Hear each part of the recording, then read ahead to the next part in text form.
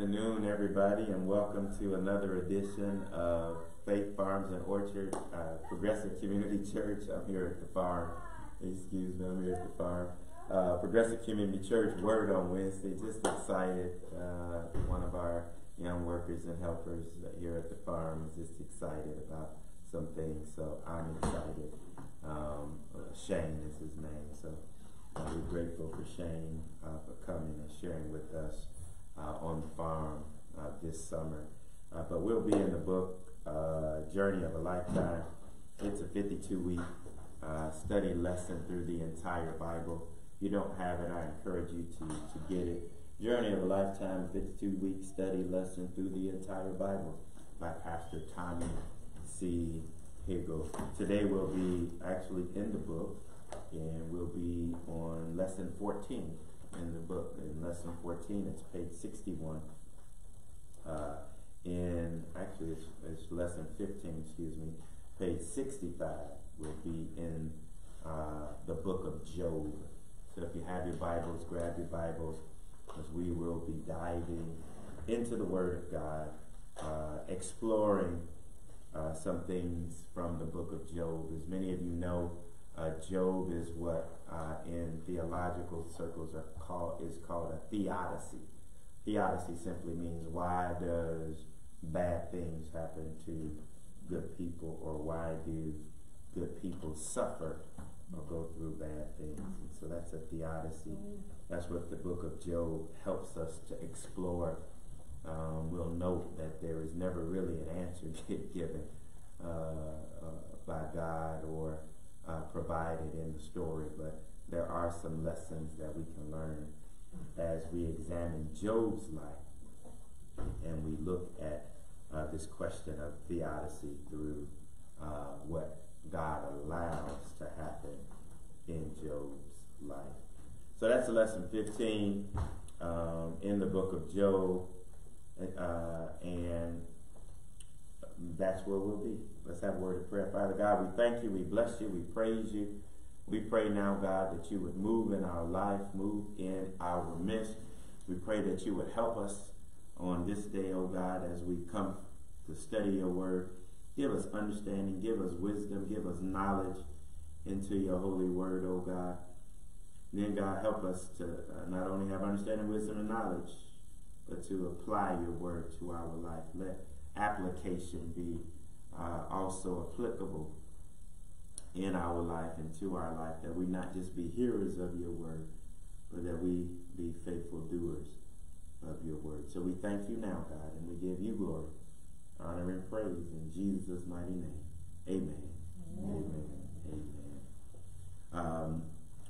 We've been in the book of Job the last 3 weeks. We've gone through the first 3 chapters of Job, and we'll highlight some of that as we continue to go through the book. The book of Job deals with like I said earlier, the age-old question: why do good people suffer bad things? Within a short period of time, Job lost his family, his fortune, his wealth, his possession, his family, except his wife, and his health. But he didn't lose his faith. That's one thing we talked about earlier. He lost all of those things, but he did not lose his faith. It looked as though God must have been punishing Job for some sin in his life, but that was not the reason for Job's suffering. People have always wondered why good people experience awful disaster or terrible accident. This book explains that we do not always understand why things happen the way they do, and God is not obligated to explain them. Now, that's one of the things that we'll see as we go through, as you read through the book of Job, that God is not obligated to share with you. Might ask, but it's not always God's obligation to answer when you ask a question. God was honored by Job's suffering because Job remained faithful to the Lord in the midst of the most discouraging circumstances. That's what we said. He lost his family, he lost his fortune, but he never lost his faith. And that's one of the things that we can glean from this book, how to remain faithful through whatever it is that you go through. Amen? Amen. It's easy to be faithful to God as long as everything is going the way we want it. Good income, a nice home, a healthy family. However, it is not so easy to be faithful and to praise God in the midst of human suffering and tragedies. The study of Job will help us accept and understand the tragedies of life. Accept and understand the tragedies of life. Brief outline of the book, chapters 1 through 3, which we've gone through already. We'll deal with them really quickly. Deals with Job's trials. Chapters 4 through 37, the second section, Job and the advice of his friends. And then the third section is Job's deliverance, chapters 38 through 42, Job's deliverance. Job's trials, chapters 1 through 3. Job was a man of great wealth and influence, apparently famous for his goodness and integrity. And the enemy comes, Satan makes an accusation against Job in chapter 1, verses 8 through 12. He says, "Does Job fear you for nothing? Have you not put a fence around him and his house and all that he has on every side?" That was Satan's accusation, that the only reason that Job was worshiping God and praising God was because God was giving him stuff. That was his accusation. And after obtaining God's permission, we talked about this, Satan brings up enemies to carry away Job's oxen, asses, and camels. His sheep are killed by lightning. Then Job's 7 sons and 3 daughters are killed. And it happens because a great wind came across the desert and struck the 4 corners of the house, and it fell on them. So he got calamities, as we normally say. Everything was coming from every side, from the north and the south and the east and the west. It seemed like he could not catch a break, in other words, in Job's life. Yet, in the midst of all these tragedies, Job remains faithful to the Lord and praises his name. And he teaches us how you can remain faithful in tragic situations. How do you do it? By understanding that everything that we have belongs to God. That's what we deduced. That's what we shared as we looked at the end of chapter 1, that everything belonged. Job understood that he was just a steward over everything that God had blessed him with, that he was simply a steward. And if you know that you're a steward and that it doesn't belong to you, then you can, like Job, understand that it all belongs to God and do like Job said, the Lord gives and the Lord takes away. Still, blessed be the name of the Lord. Why? Because it does not belong to me. I'm just a steward over what God has provided. Therefore, Satan approaches God again a second time, because he said first time, if you take away the stuff, only reason that he's worshiping you, the only reason that he is faithful to you is because you bless him with stuff. He said, but if you take away the stuff, he'll curse you to your face. Find out that he allows the enemy to take away the stuff. He doesn't curse God. What does he do? He blesses God. Amen. He continues to bless the Lord. Again, in the midst of, therefore, Satan approaches God again to obtain permission to test Job further. Chapter 2, verses 4 through 6. We went through it. After receiving God's permission, what does Satan do to Job? In chapter 2, verses 6 through 8, he inflicted Job with loathsome sores on Job from the sole of his foot to the crown of his head.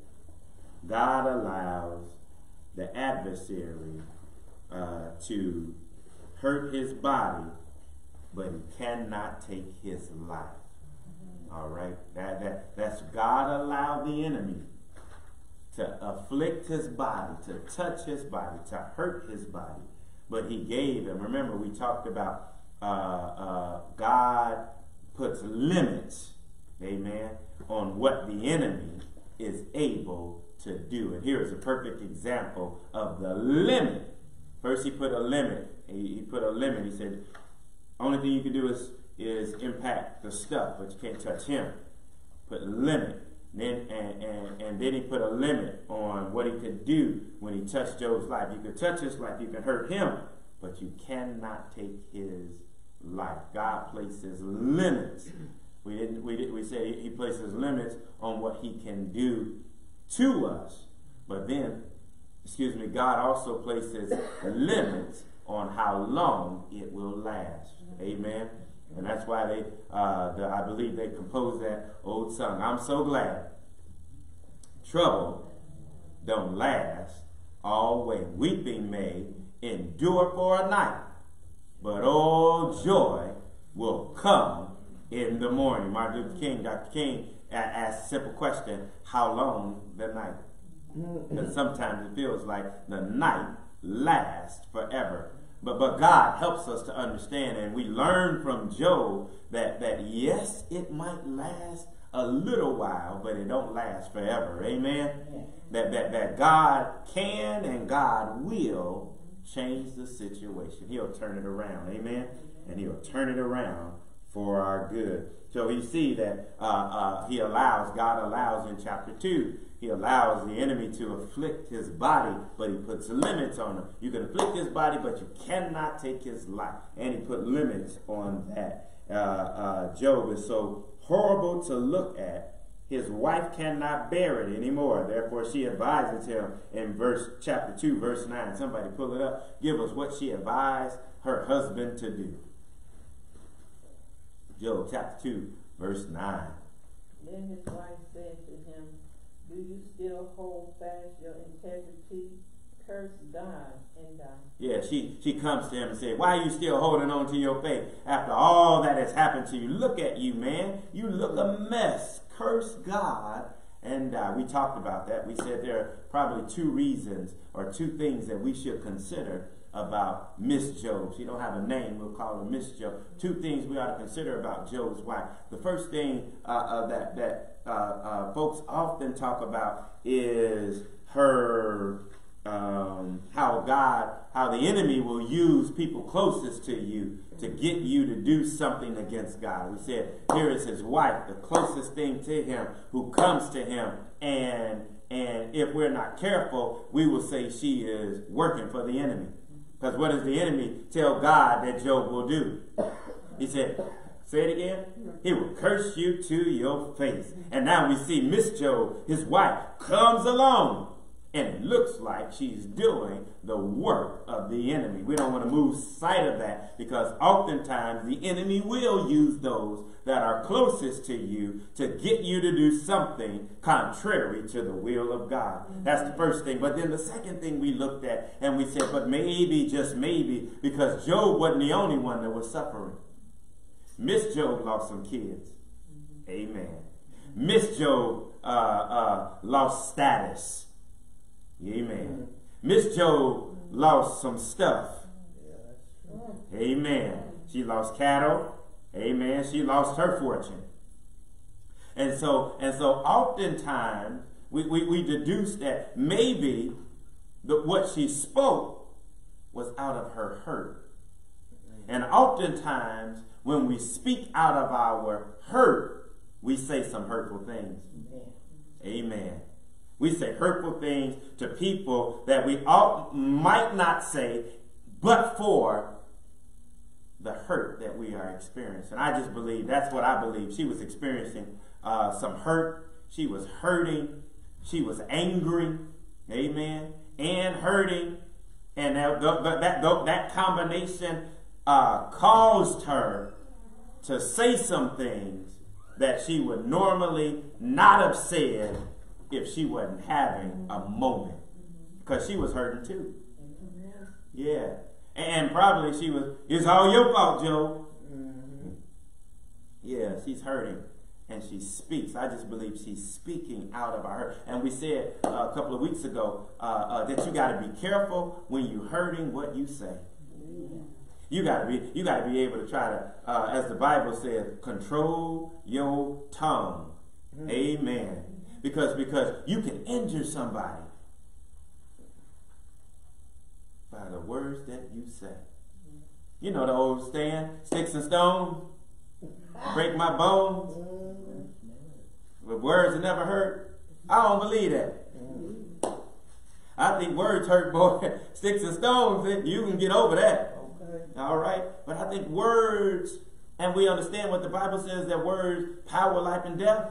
Yeah. Where? In the tongue. Words have the ability to heal Or to hurt. or to hurt. Yeah, and so she uses these words. I believe she's speaking out of a place where she is hurting. And she don't know what to say or what to do. And she just simply asked her husband in chapter 2, Job chapter 2, verse 9, to curse God and die. Why are you still being faithful to God in the midst of everything that you've gone through? Clearly, God don't like you. You ought to curse God and die. Again, two ways I've always heard it preached. The first way I shared with you that the enemy uses those closest to you to get you to do something that you wouldn't normally do. But then as I was studying this, God just gave that revelation that maybe it wasn't that maybe it was her own hurt. And what we do when we hurt. Hurt others. Yeah, we lash out.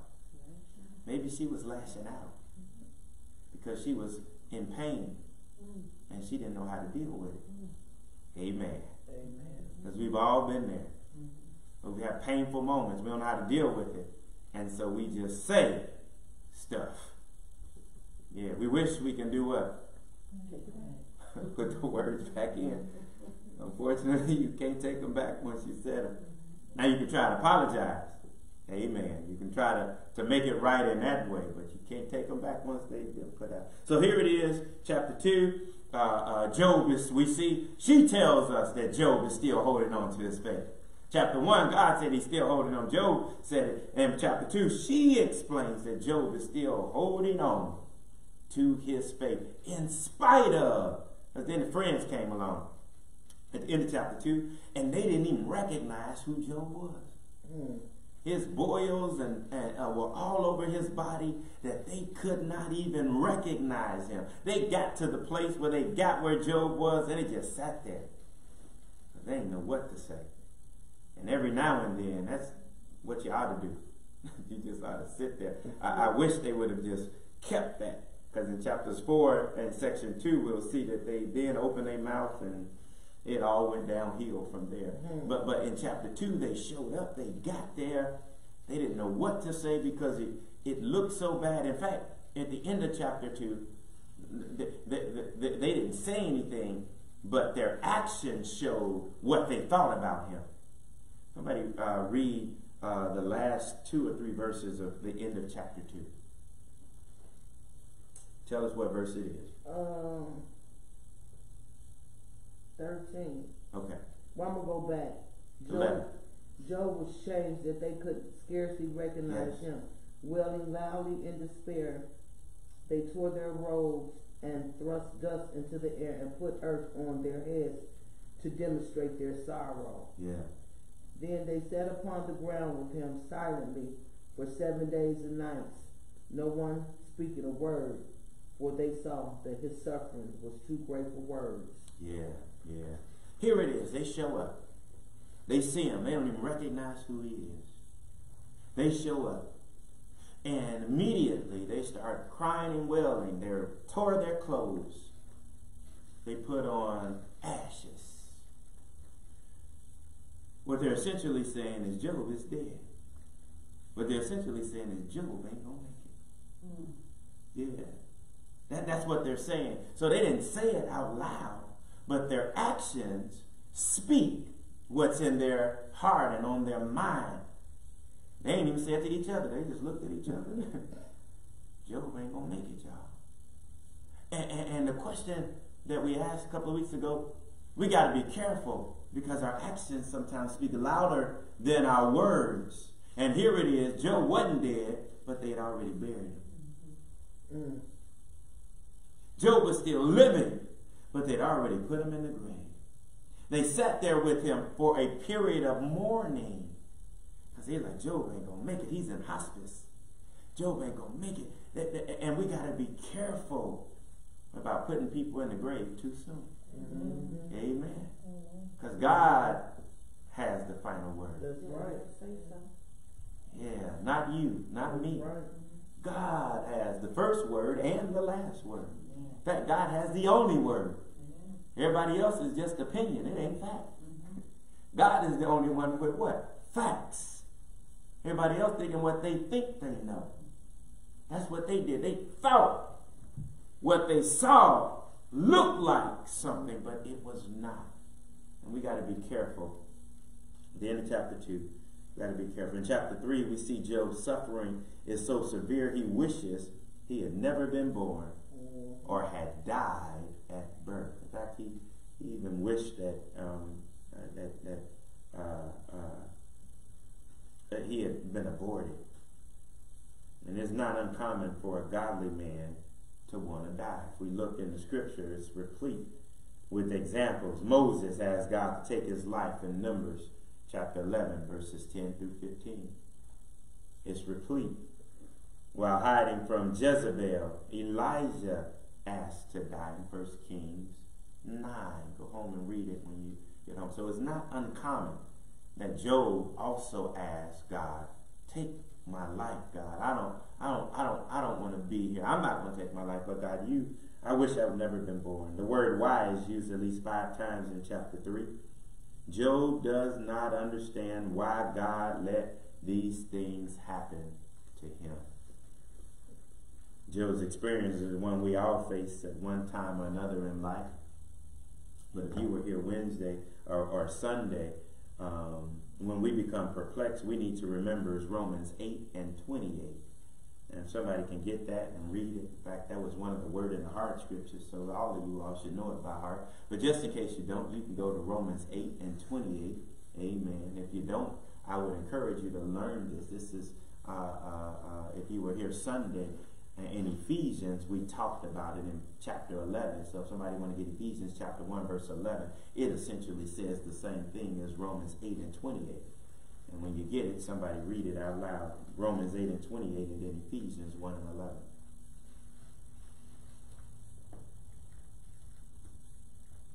When we become perplexed, we need to remember Romans 8 and 28. Somebody got it? Matthew, Mark, Luke, John, Acts, Romans. And we know that all things work together for the good to those who love God and in those who are the calling according to his purpose. Yeah.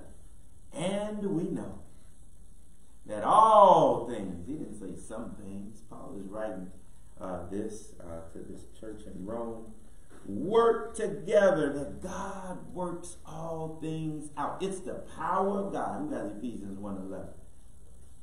And who also have obtained an inheritance being predestined according to the purpose of him who worketh all things after the counsel of his own. Who works according to the purpose of him who works all things according to the counsel of his will. That God is at work. That's essentially what we're seeing here. That no matter how perplexed we might become, no matter how shaken we might become because of what we might go through, if we understand that all things work together for good, that God is working it out, even though it might not look like it. Amen? Okay. Yeah. It works together for good to those who love God. There's a prerequisite for God working it out. You got to love God. Amen?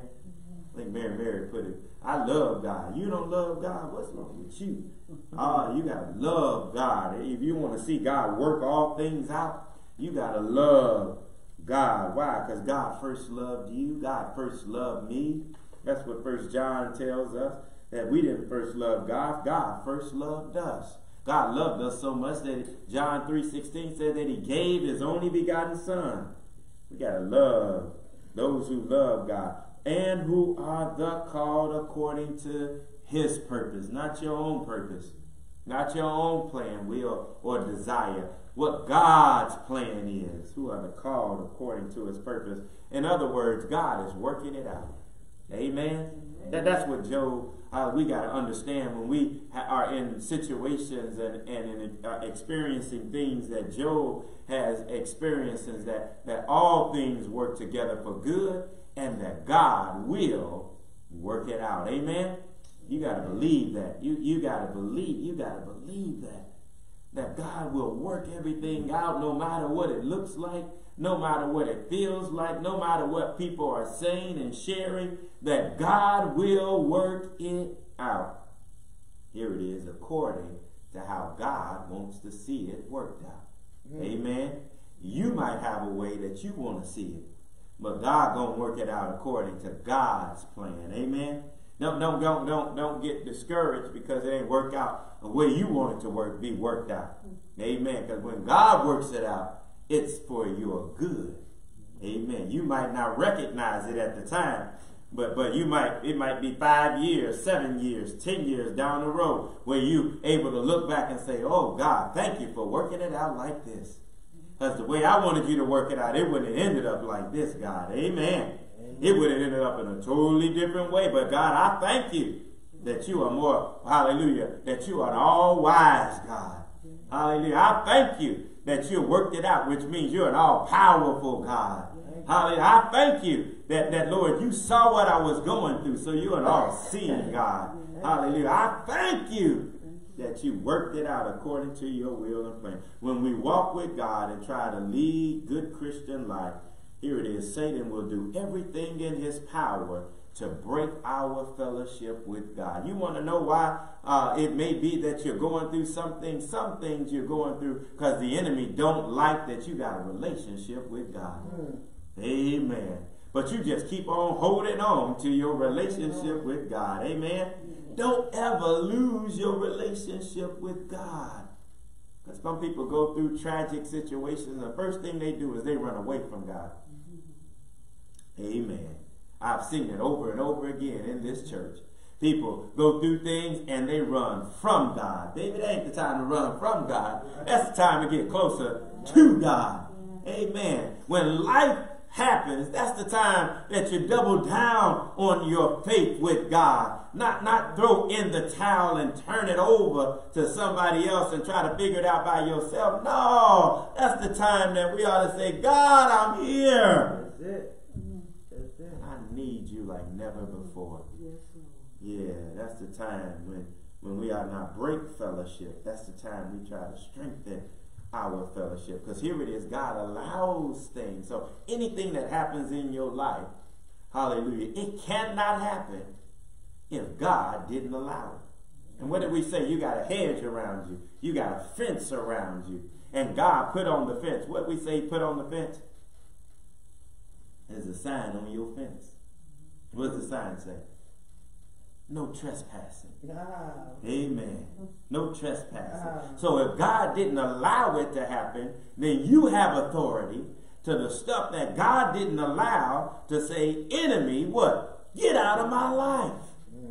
You're trespassing where? On private property.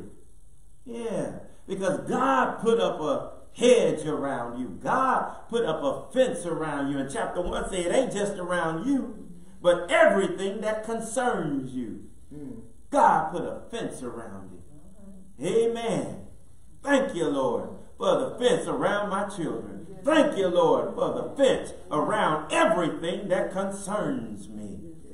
Yeah, my property got a fence around it. My business got a fence around it. Amen. Everything that concerns me, God has placed a hedge all around it. Amen. And if the enemy, because sometimes the enemy will show up when he ain't supposed to. We looked at it in chapter 1. We looked at the storm that showed up. Remember when Jesus was sleeping in the hinder part of the boat? Amen. And a storm arose, a great storm, and the disciples were distressed, and they thought they were going to die.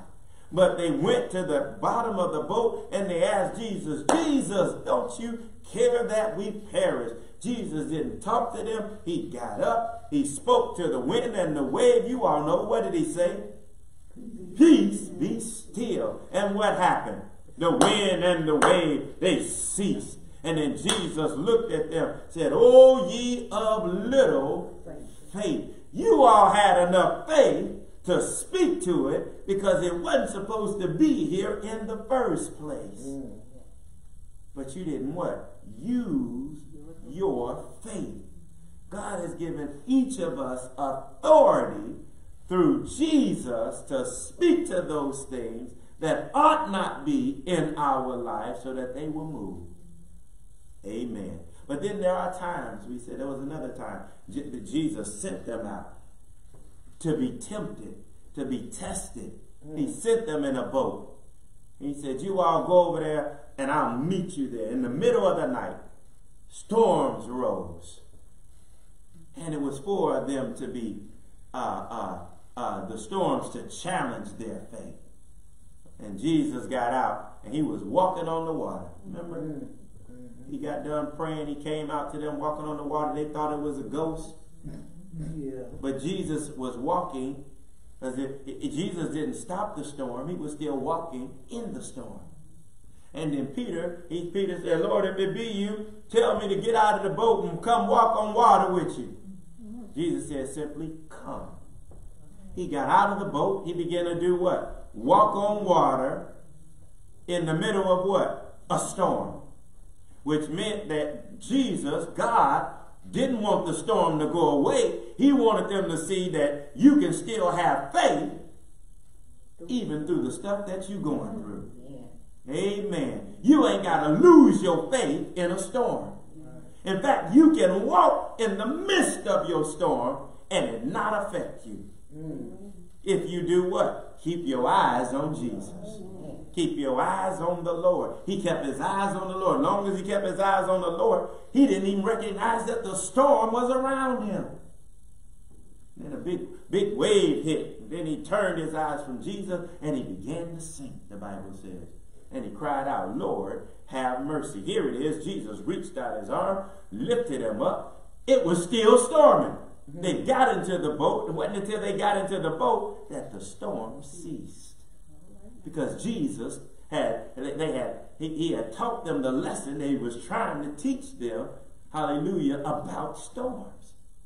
But he allowed it to happen in their life. There are some things that God will allow to happen. That's what Job's experience tells us, that there are some things that God allows to happen in our lives. But here it is, if God allows it to happen in your life, there is a purpose for it. Amen. There's a purpose for everything that God allows to happen in our lives. Second thing, we need to understand that when God allows, and there's a purpose for everything, that God, just like Jesus, when he walked to them on water, was in complete control. Amen. He was still in control because it did not affect him. The storm didn't affect Jesus. He walked on water in the midst of a storm. And it had no effect on him, which means that he was what? In control. And so you need to realize, understand, and recognize that God is still in control no matter what it is that he allows to happen in your life. God is in control. Second section, Job and the advice for his friends. This is, we're going to look at a whole lot. Chapters 4 through 37. Go home and read it when you can. Chapter 4 starts the conversation I told you all. I wish they would have just shut up. They started out good, even though their actions didn't portray, hallelujah, it, because they were saying by their action, Job, you getting ready to die, brother. You ain't going to be with us very much longer. In this section, chapters 4 through 37, of the book, there are 6 characters. There's Job, there's Eliphaz, there's Bildad, there's Zophar, there's Elihu, and there is God. And each of them share. Central theme of their dialogue is, why does God allow the righteous to suffer? On page 67 if you're in the book. Job's friends come to console him, but instead they end up criticizing him. You ever had some people ended up doing one thing even though they came to do something else? They came because they said, we're going to try to cheer Job up. By the time they left, Job wasn't feeling, he was feeling worse off than when they came. Amen. And people who come into your life say they're going to do one thing. When they leave, you wish they never came. Yep. Amen. That's how Job's four friends are. The first three, Eliphaz, Bildad, and Zophar, have the same answer, though in different terminology. Basically, they say God blesses the righteous and God chastises the wicked. Therefore, since Job has been afflicted, Job must have did something wrong. And so here they are theorizing what Job must have done in order for him to be afflicted by God. They say, Job, ain't no way. God is righteous. And what we know about God is that God blesses those who are righteous and he chastises those that are wicked. That's their argument to Job, that Job, you can't be serious, Job, that you got some secret sin and your secret sin been found out. You looked all holy and righteous, but you weren't really that. That's chapters 4 through 37. If you go and read, that's really what they're saying to Job. And Job is responding.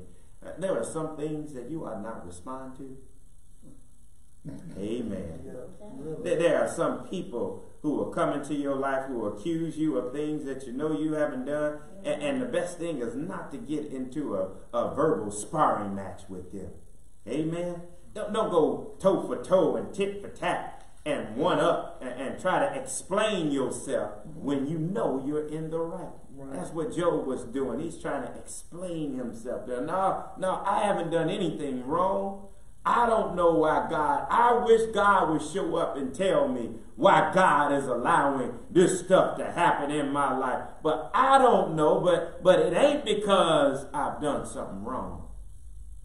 Yeah, he's being chastised by God. And they say the only reason that God chastises people is because they do something bad. That's their theology. Yeah, that's their theology. God blesses good people. God chastises bad people. We'd all be in a world of trouble, boy. If that was the case of how God operated. If God didn't have grace and mercy, we'd all be in a world of trouble. If being blessed depended on how good we were, my God, we'd miss out on a whole lot of blessings. Amen. But thanks be to God for grace. Thanks be to God for his mercy. It's because of his mercy, the Bible says in Ecclesiastes 3, that we are not consumed. His compassions fail not. They are new every morning. Great is his faithfulness. So that was their, therefore, since Job has been afflicted, they came to the conclusion that Job, you seem to be upright, but you got some skeletons in your closet. You must be doing something that ain't nobody know about. But you can't get away from God. Now, in theory, that's right. That God knows all, God sees all, but their theology isn't right.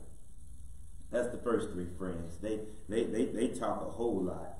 And then while these three men argue Job's suffering is because of his sin, the fourth friend, Elihu comes, and Elihu is younger than Job and the rest of these guys. So Elihu says, man, all y'all old guys talking all this stuff about that ain't the reason why. Let me break it down for y'all in our language, the young people language, what's really going on with this matter. He adds some insight to the debate. What does he say? Somebody, I'll read it for sake of time. We'll go home and read Job 33, 9 through 20. He essentially says that God does not unfairly test his children, and he speaks to us in tragedy if we will listen. Go home and read chapter 33, verses 9 through 20.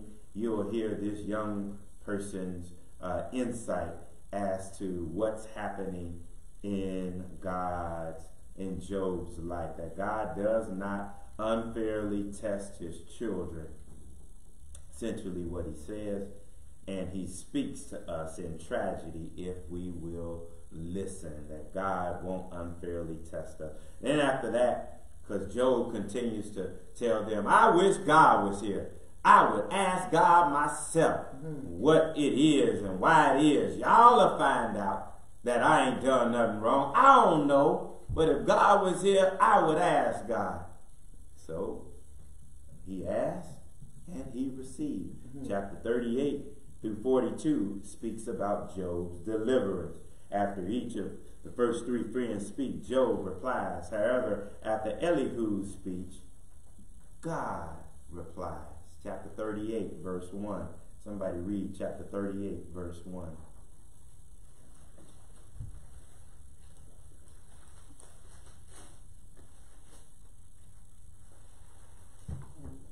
Chapter 38, verse 1. Then the Lord answered Job out of a whirlwind and said, Who is it that darkness comprehends? Thy words without knowledge. Keep going. Who's asking these questions and don't understand the answers that you're asking me? Words that you don't even understand. You keep going. Now prepare yourself like a man. I will question you, and you shall answer me. Where were you when I laid the foundation of the earth? All right, stop right there. Now get ready, since you're a man. Get ready, because I got some questions for you. Get ready to see if you can respond to the questions. And he goes through in chapter 38 and chapter 39 and chapter 40, and God just lays out a litany of questions and things that God has done. And he asked, where were you when I put the sun and the stars and the moon in the sky? Where were you? He asked him all of these questions. He said, since you think you so smart, amen. Since you think you know it all, come and answer these questions. Job has challenged God to speak to him. Beginning in chapter 38, God speaks to Job. Here it is, out of a whirlwind. He asked Job a series of simple questions about where he was when God made the world, the stars, light, and darkness. He asked Job what he knows about wild creatures, such as the lion and the wild ass, the ostrich or the eagle. In essence, God asked Job, since you know so much about how I should do things, can you run the universe that I created? So now, here it is. Because some people say, and I grew up in a house that we were told, don't question God. I grew up in a house that told us that. But here Job questions God. All right, so I don't know your theology, but here it is. Job questioned God, and God comes back and asks him a bunch of questions. And so it might be okay to ask questions of God, but you better be prepared. Amen. You better be doggone prepared to hear what God got to say to you. I don't think Job was quite prepared. Chapters 40 and 41, God continues to question Job to see if he thinks he is God's equal and if he should question God's justice. That's what he was doing. He was questioning the justice of God. Yeah, the righteousness. Justice simply means God's righteousness. God, are you righteous? He's here questioning God's righteousness. God has Job consider two more of God's creations, the behemoth or the hippopotamus in 40 and 15, and the Leviathan. A lot of people struggle with what a Leviathan is, but here the author here says it's a crocodile in verses 4, chapter 41 and 1. Some to consider the Leviathan a great, huge beast in the ocean that we don't see anymore. And God notes man's utter inability to control these animals. He said, you can't control the hippopotamus. You can't control the crocodile. What folly is it then for man to question the God who made them? You ought to be prepared if you're going to ask question to God, for God to ask question of you. And then you ought to be prepared to look shameful because you can't answer the question that God is going to ask you. Amen. So you might as well not question God. Amen. What is Job's reaction to all of this in chapter 42, verse 6? Somebody grab chapter 2, verse 6. Somebody grab chapter 42, verse 10. Somebody grab chapter 42, verse 16. Somebody grab Psalm 19 and 10, the A part of the verse. Chapter 42, verse 6. What is Job's reaction to all of this? He said, therefore I adore myself and repent in the dust and ashes. He's ashamed. He repents in dust and ash. He's sorry. The repent in dust and ashes means I am heartily sorry. God, I'm sorry in my heart. I shouldn't have done that. He is ashamed of himself and he repents in dust and ashes. Yeah. As we go before that in chapter 2, 42, verses 1 through 5, you'll see why after reading. The book of Job does not give the answer to the problem of suffering. I talked about that earlier.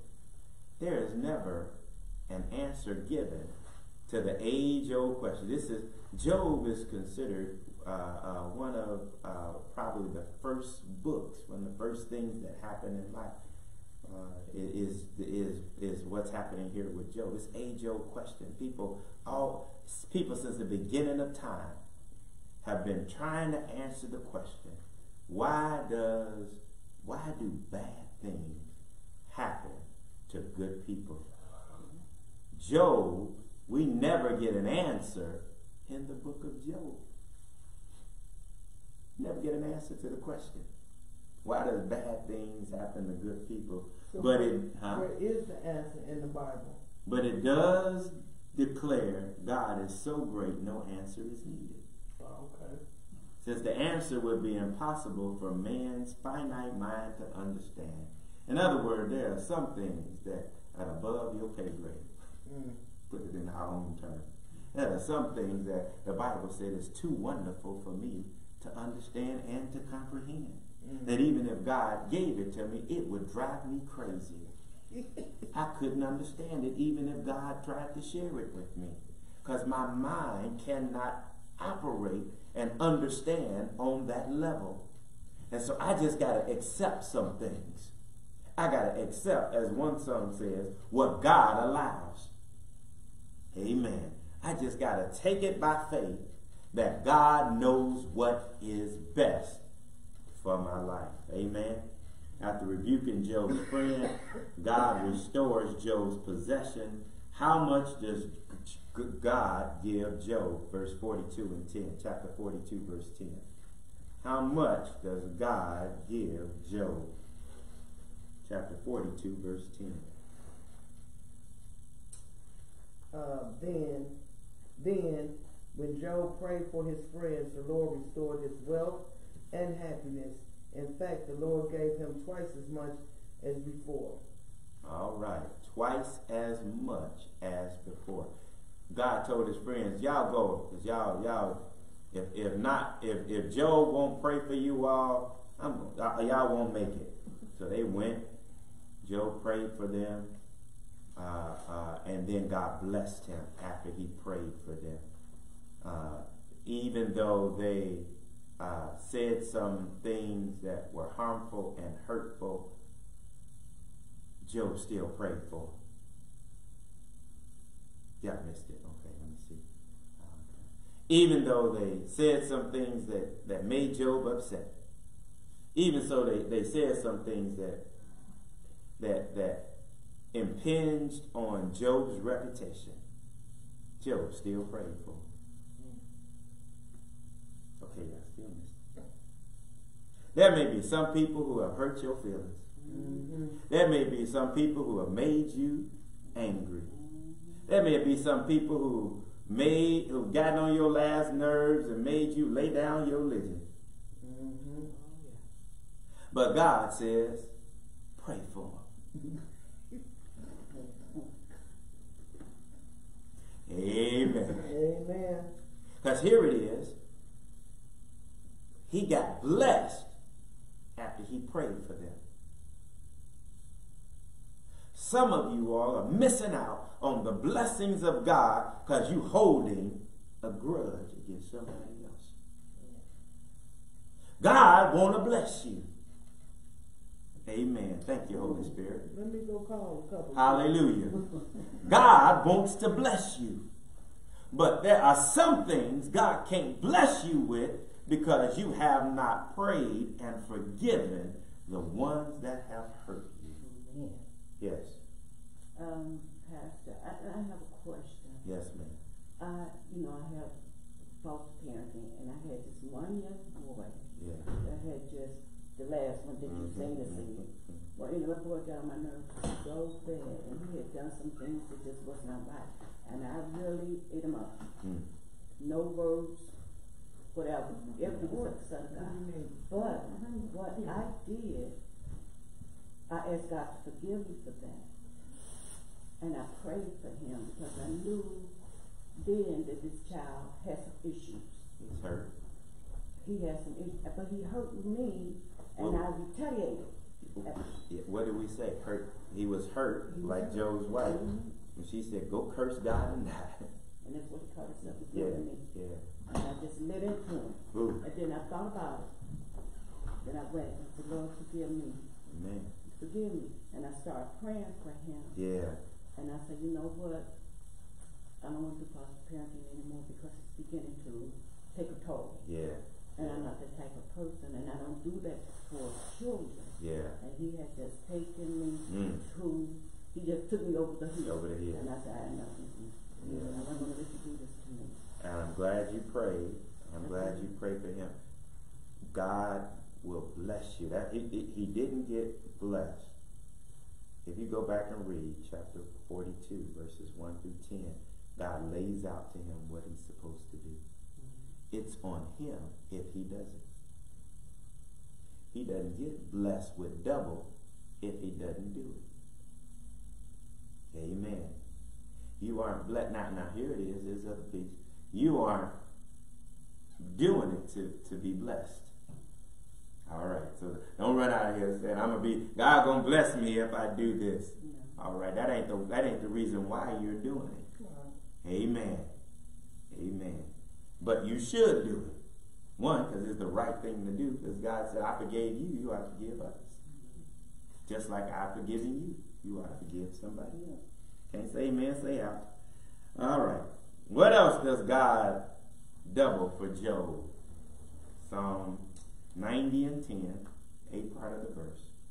Job 42 and 16. And 16? 42 and 16. Somebody get Psalm 90 and 10. Psalm 90 and 10. Oh, you saying 16? Job 42 and 16. Oh, Job lived 140 years after that, living to see his grandchildren and great-grandchildren too. Then at last he died, an old man after living a long good life. All right, Psalm 90 and 10, sorry. Psalm 90 and 10, the A part of the verse. Psalm 90 and 10. And we're almost done. The days of our years are 80 and 10. 3 score is 60. A score is 20 years. So 3 score will be 60. 3 and 10 is 70. So 70. Anytime beyond 70, you're living on God's grace. Amen. 3 score and 10. So life expectancy, because this was written by Moses. This psalm is attributable to Moses. So life expectancy is 70 years. How long did he live? 140 years. Double. All right. That's what I wanted. He got double lifespan for what he had gone through. God blessed him. Amen. In that way. There are many wonderful lessons to be learned from the book of Job. For example, when theology gets in the way of compassion for human suffering, something needs to be revised. Job's friends seem to have been more interested in the theological aspects of his suffering than in Job himself. They were more interested in the why he was suffering than in him. They came to console him. They saw what was happening to him and said, the only reason this happened is because you sinned. They were more interested in trying to find out his sin than to trying to help their friend. Amen. They were more interested in trying to find out his dirt than trying to help their friend. Yeah, they got clouded by what they saw. Don't get clouded by what you see. Amen. Don't try to get in their closet and figure out what they done did wrong. You got to sweep around your own front door before you try to sweep around mine. Amen. Don't try to come and uncover what I've done. If you're going to come and be a friend, be a friend. If you ain't going to come and be a friend, don't show up. Right. Stay at home. I don't need you. Amen. Here it is. Another truth to be learned. Not everyone who suffers in the will of God will be rewarded in this life. So don't think just because you're suffered that God is going to reward you with something in this life. Amen. That's 1 Peter 3:7. You can read that. And finally, this book teaches we can have peace in the midst of the storms of life. Not because we are anticipating a reward for our suffering, but because the Lord has a purpose for everything that happens in our life. Take comfort that God has a purpose, God has a plan, and that God is still in control. No matter what it is that we're going through, God has a purpose for it. He might not reveal the purpose to us, but God has a purpose. He might not reveal his plan, but God has a plan. And God is still in control. God never gives up control. Yeah. This book looks at the permissive will of God. God has a permissive will. Permissive simply means he gives and grants permission. He granted permission to the adversary to afflict Job. God has a permissive will. What God allows according to his will is permissive. And there's a purpose for everything. God is still in control, and God will work it all out. Don't forget Romans 8:28. And we know that all things work together for good to those who love God and to them who are the called according to his purpose. Don't forget that. Put that scripture in your heart. And whatever you might be going through, understand that God is working it out for my good. Somebody ought to just say that God is working it out. Working it out. For my good. Now help somebody else and tell them God is working it out. God is working it out. For your good. For your good. Tell somebody else, God is working it out. God is working it out. For your good. Amen. God is working it out for your good. Here it is. It might not seem like it, but he's working it out for my good. It might not feel like it, but he's working it out for my good. Amen? Amen. And for his glory. God's going to get glory out of what you're going through. Amen? God's going to be praised out of what you're going through. Amen? Because here it is. At the end of it, you're not going to look like what you've been through. Amen? Hallelujah. They're not going to be able to tell what I've been through because God is working it out. Working it out. Oh my God. Father God, we thank you. We bless you and we praise you today, God, that you're working it all out for our good, God. We thank you, oh God, that you allow, that you trust us enough, God, that we will hold on to our faith like Job held on to his faith, God. That we trust you enough that you trust us. And we thank you for having trust and having faith in us. That you can allow things to happen in our life, God. And we not get bent out of shape. And we not break, we not bend, we not bow to what it is that we are going through. But today, God, help us to stand on our faith. Help us to do like Peter, to get out of the boat, even though it's still storming, and to keep our eyes stayed on you. Help us not to falter, God, like Peter faltered, but to keep our eyes stayed on you and to walk with you in spite of everything else that's going on around us. Grant us that peace, God, that your word says surpasses all of our understanding and guards our hearts and our minds through and in Christ Jesus. We thank you, oh God, that you're doing a new thing. It's for our good. It's for your glory. And so now, God, we praise you in advance, and we give your name glory, honor, and praise, and say that it is so in Jesus' mighty name. Bless now, God, someone who does not know you as their personal Lord and Savior. Because of this word, we pray that someone will come to know you as Lord and Savior. In Jesus' name we pray. Amen. Amen. Amen. Thank you for sharing with us today. Those in the virtual church, those in the visible church, thank you for coming and worshiping and sharing with us today in another edition of Word on Wednesday. If this ministry, if this word has been a blessing to you, consider sharing a love offering, a gift with us. You can go to the Cash App. It's the $PCC Gary, and sow your seed. Also consider coming back and joining us for our Sunday morning worship, starting at 10:30 a.m. with Sunday school, 11:15 a.m. with our Sunday morning worship. God is doing a new thing in this place, and you ought to get on board with what God is doing. Thank you for sharing. We'll see you soon. Peace.